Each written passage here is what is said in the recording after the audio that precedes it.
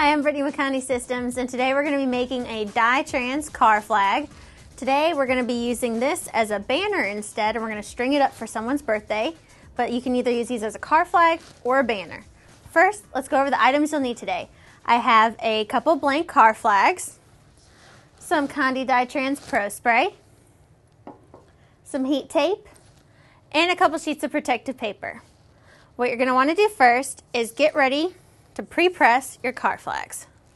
So I'm going to open my press, place a sheet of protective paper on the bottom, line up my flags, and we're just going to pre-press these at 400 degrees, medium pressure for 15 seconds. It's going to get them nice and flat, and it'll be easy for us to apply our Pro Spray. Once we finish with our pre-press, we're going to lift and swing away on our press.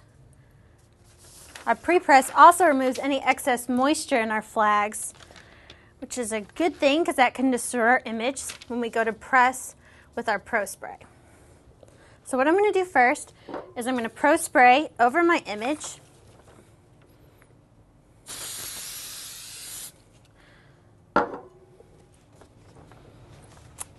Grab my flag and align it with my image. Make sure there's no wrinkles and that I get my full image on my flag. Do the same with my other.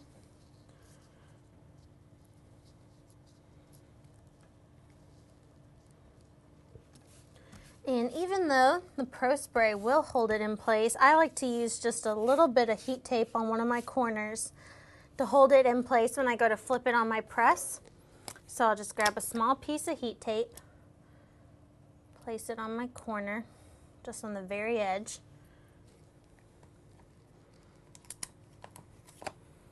You don't have to do it this way, I just find it a little bit easier for me when I move it to my press.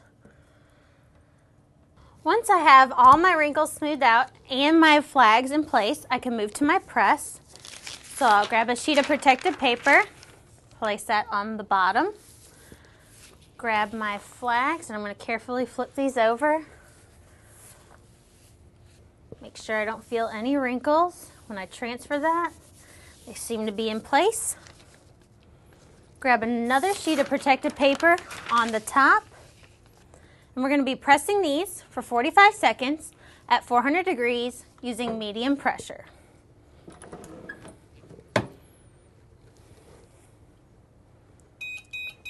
And that sound means we're done. So I'm going to lift and swing away on my press.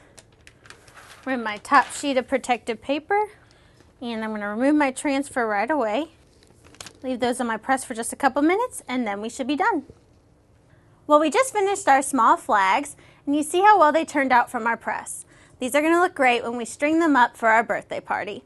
This is just another great idea of something you can do with a car flag.